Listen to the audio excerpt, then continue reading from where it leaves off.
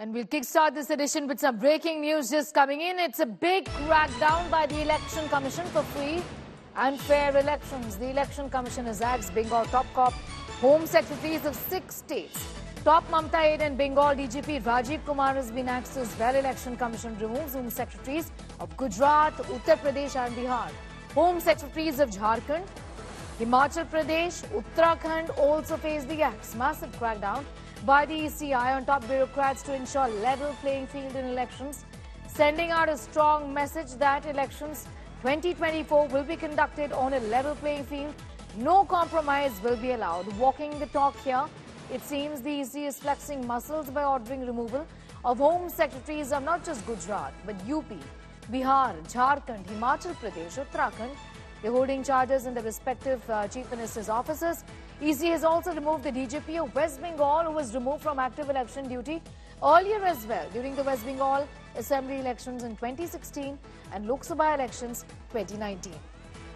Aishwarya is getting us more details on that big story, joining us live right now. Aishwarya, give us a sense of what is being said right now as to why particularly the DGP of Bengal has been axed. It's not the first time. There are several others as well who have now been axed. Given the role and responsibilities of these bureaucrats during elections, the Election Commission has observed and looked at their work very closely, isn't it?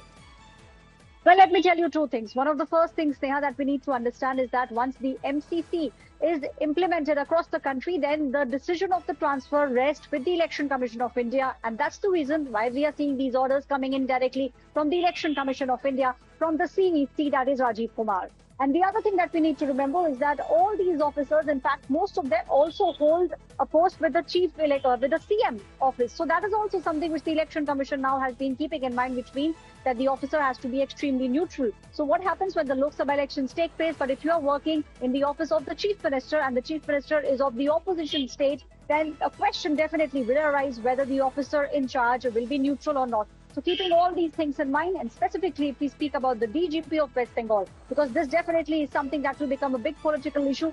The Election Commission says this is not the first time such action has been taken. Way back in 2016 and 2019 also, this particular officer, Rajiv Kumar, was removed not from the post, at least for the next 2 months. That is what the Election Commission order very clearly at the moment states. The question of neutrality arising here, that's the reason why we are seeing such massive shifting and transfers taking place. Neha. All right. I'm going to thank you for the moment for getting us up to speed with those details, Aishwarya Palibal, with that report as to why this action now has been taken by the Election Commission of India there in sacking Home Secretaries of several states, also the DGP of West Bengal. Election Commission has made the suggestion for all of these sackings to be done.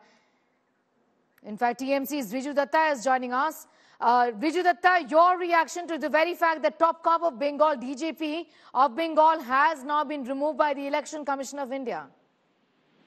When the Election Commission, before announcing the vote of the general election, Trinamool Congress said we wanted a single-phase election. Why? Because the voter turnout is huge, and in this festival of democracy, we want everybody to vote. But they wanted a 7-phase election. Why? Because they wanted to give the BJP star campaigner as much space as possible, so that BJP can use the money looted by electoral bonds, they can use the ED, CBI illegally, they can use the paramilitary forces as party cadets, and now they have gone and removed the DGP of West Bengal.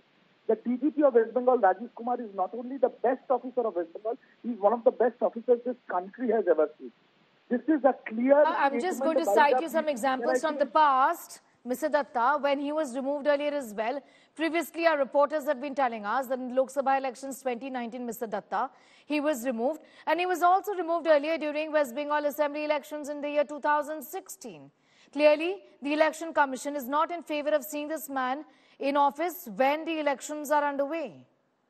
Yes, because if DGP Rajiv Kumar is at the helm of law and order in Bengal, it will be difficult for BJP to do all their illegal activities and their vote tactics. The Election Commission is clearly acting at the behest of their political masters sitting in Delhi. In the interest of fairness, I'm just arguing, Mr. Datta, in the interest of fairness, many of these sackings have come, and it's not just West Bengal, Mr. Riju Datta, it's also other states, that many of these officers are attached to the Chief Minister's office, and that's the reason why this action has been taken. Look, again, I will say this. there is, in nationally, there might be people saying Modi ka guarantee, Modi ka guarantee. In West Bengal, there is nothing other than Didi ka guarantee. Only Didi ka guarantee works. So here, the Election Commission is working as an extended arm of the BJP to give them as much as advantage as possible. What 7-phase election, remove the DGP, and they will pull many other stunts in the next few days. But Okay. again, I will tell you, Riju Datta, I'm going to ask you to be with us because we also have a BJP voice with us. Rahul Sinha of the BJP is with us. Rahul Sinha, Trinamool Congress का ये कहना है कि DGP waste Bengal को remove करने की जरूरत इसलिए पड़ गई इलेक्शन कमीशन को क्योंकि बीजेपी अपनी हरकतें कर सके, जो उनको करना है वो खुलेआम कर सके, इलेक्शंस रिग कर सके, इसलिए इलेक्शन कमीशन ने भारतीय जनता पार्टी का साथ दिया और हमारे डीजीपी को रिमूव किया.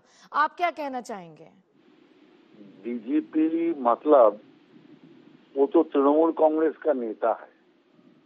जब सीबीआई उनका घर पे रेड किए थे तब ममता बनर्जी जाके सड़क पे बैठ गए थे.